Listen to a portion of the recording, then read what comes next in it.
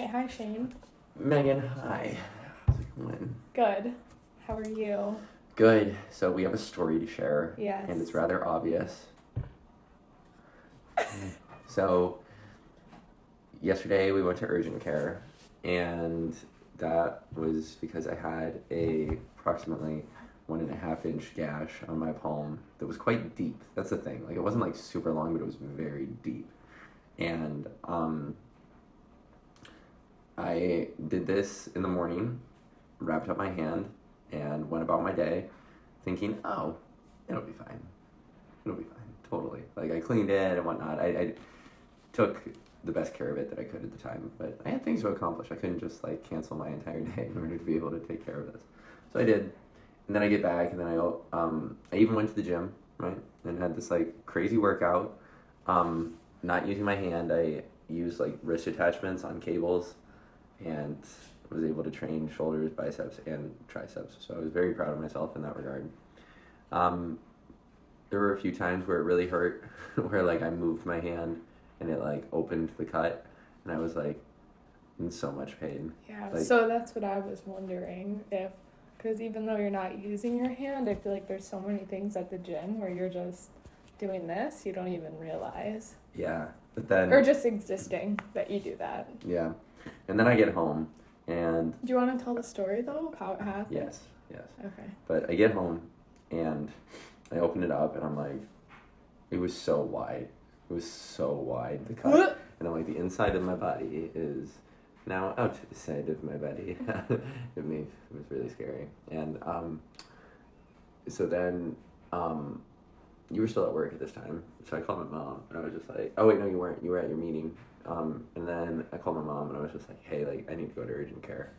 And this is really, really bad. So I go. She joins me there. You're updated on the whole situation. You leave your meeting to come and be with me while this is going on, which was, like, honestly such an incredible and wifely thing to do. My mood improved drastically once you arrived. I really, like, wanted you there because the situation really sucked, and it was so much better once you got there. And hey, meow. So, all right, the story as to what happened. I've talked a little bit about my diet on here. I do an animal-based diet. That means I eat pretty much exclusively red meat and fruit. So every morning I typically like to prepare burgers. When I'm preparing burgers, I weigh them, portion them, and then make them into patties. When I make them into patties, in order to have them be, like, around uniform size and thickness, I'll take, like, the ball that I've formed, put it on, like, a clean surface, and then take normally a plate, and then I would push down on the plate, and then rinse and repeat until I'm done. So I was doing this, but the beef was still, like, semi-frozen. So I went to do this and was pushing harder than normal, and the plate, to say that it, like, cracked would be the understatement of a century. It, like, shattered into a million pieces. There were so many pieces everywhere.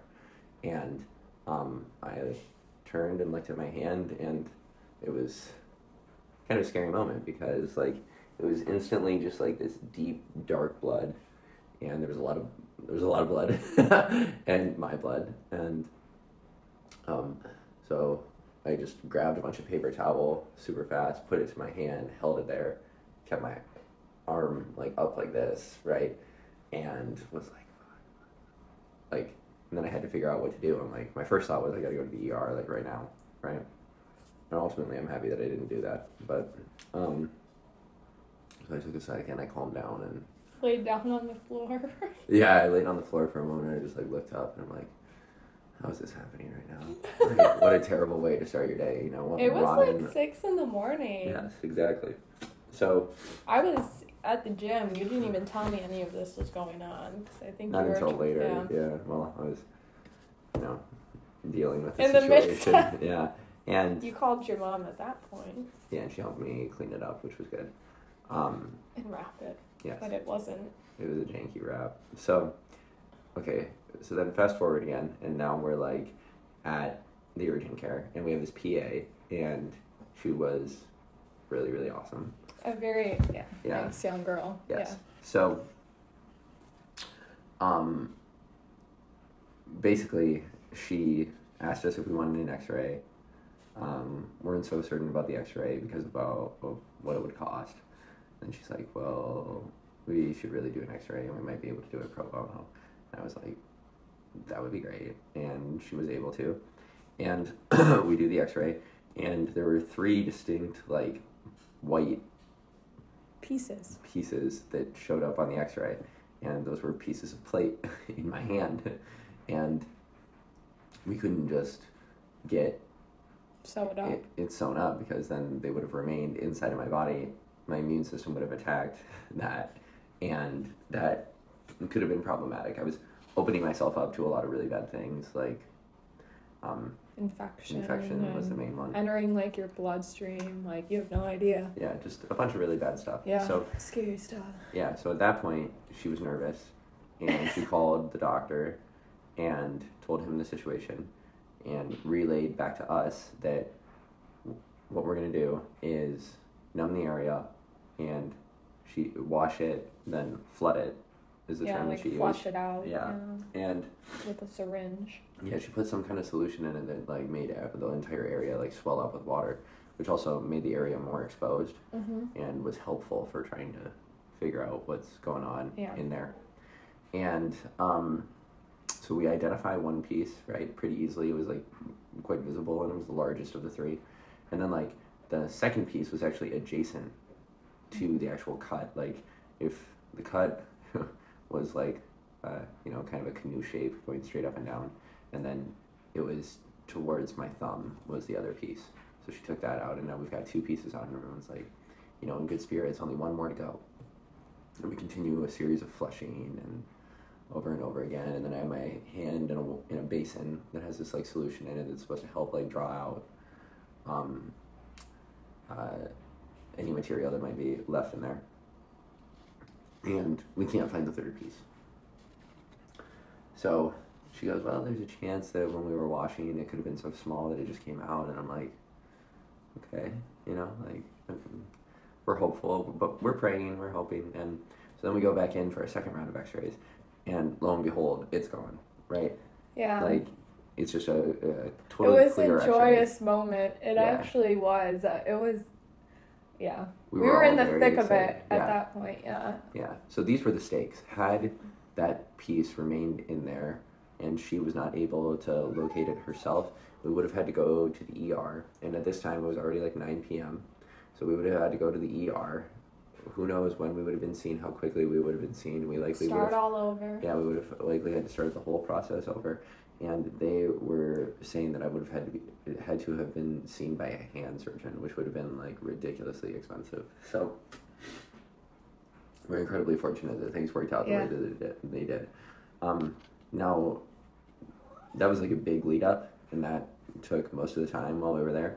Then after that, once we were clear, there was no like glass shards left in my hand, she sutured me up, and I got 5 stitches, and those are going to be in my hand for a week. She said 8 days would be better because of the size of the cut.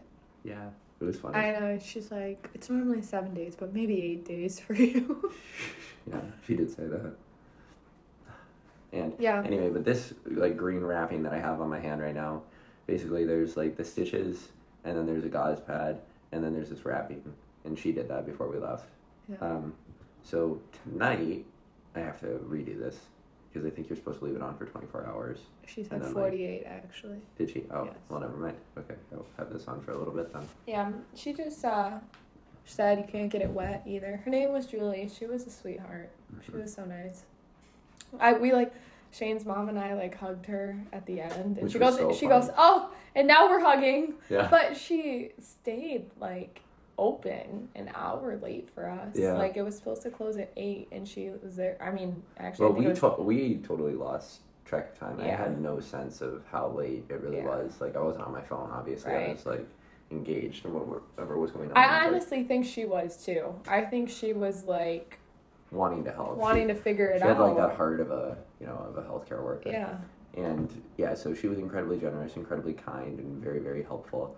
So super thankful to her and the place that we went that they were able to fix me up and resolve this issue. And the X-ray tech, or also I think she was actually just a medical assistant. She stayed late too, which was so funny because she had told her like, go home, like I'm fine, and she's like, I couldn't do that. Like I felt like, you know, like trying to be a good girlfriend in a way and be like, I'm not leaving you here by yourself. So it was just a great experience. I'm honestly not a review leaver, but randomly I'll leave a review for a place. Yes. And I will leave a review for them. Because they're always outstanding reviews. The last review that I believe that you left, at least the one that I like know about, was that like coffee shop. Remember? Leaving Travers, yeah. And now, it was still the number one review, right? And now they use like the picture that I put as like the picture of the place. Yeah, so it was, I want to see that, by the way. I haven't, so, but that was our story. I hope something like this doesn't happen again. I'm super pissed because it's, you know, it affects lifting. And if lifting is like super important to you, which I know it is to you, but to the general you, the person who might be watching this, then like anytime you injure yourself, it's one of the first thoughts that crosses your mind, like, oh, this is going to affect my training. Yeah. And well, it's that, but even just truly everyday life stuff. Like a hand is something you use, like. Yeah, I know. Having to work around this is annoying because like, even though like nothing happened to these fingers, it's weird. Like my brain is like this shutting down this whole area. Yeah. You know, so like it doesn't want me to like use my hand. No. So I'm gonna try and listen to that. But yeah, so I don't know. And my thumb is very stiff. I think it's gonna take some time even to after get I get the mobility stitches, back and stitches off. Yeah. So anyway, what a crazy story though. I mean, we were blessed. You know, God looked out after us and put us in like great hands, and also we had a small miracle, and that was it. Like we were able to get it out like then and there, and then the situation didn't have to escalate. When I was working full time, another part of this and like a lesson that people can like glean is that like when I was working at the university, I had like all of my benefits, but since being laid off from there like half a year ago now, it's been way longer than we think it has, but I got a new job, but my new job doesn't offer like benefits based on the hours that I'm working because I'm not like technically full time there. And but while I was in Madonna, I maxed out all of my benefits, so like all of my retirement savings, and like I had an HSA card that was associated with my Blue Cross card, and I hadn't used the HSA card, so it wasn't even activated. It wasn't activated. Again, because well, I had no use for it. Right. So I hadn't. Yeah. So we called because now I had a use for it, and I had a significant balance on there. Exactly how much isn't super important, but like a lot of money, like more than enough to cover the visit, and a couple times over, and so. We get that activated, and I was able to cover the cost of the visit. But like, this is why, you know, health insurance is very important. And even if you're someone like me, right, like people will have the bullheaded idea that like, oh, I don't need health insurance, I'm like super healthy, right? And young or whatever. And like I've never had a health condition, and like you know, like, but what if you get really sick? Like, you know, people just get sick. Like you could have there's terrible things that or you could have an accident. Like I had an accident. Yeah, you can be in an auto wreck. Like all of these things. Like bad things can happen. And had I not done the smart thing then and like gotten this HSA card, I would have been paying out of pocket, and that would have been devastating at this time. Yeah, I mean, it would have been hard. Like I would have been like close to the wire kind of thing. Like that would have very grateful in that regard. You know what? That's like one of my favorite personal finance tips is like, you know, pay yourself first. You'll thank yourself later. That's interesting. Yeah. Yeah.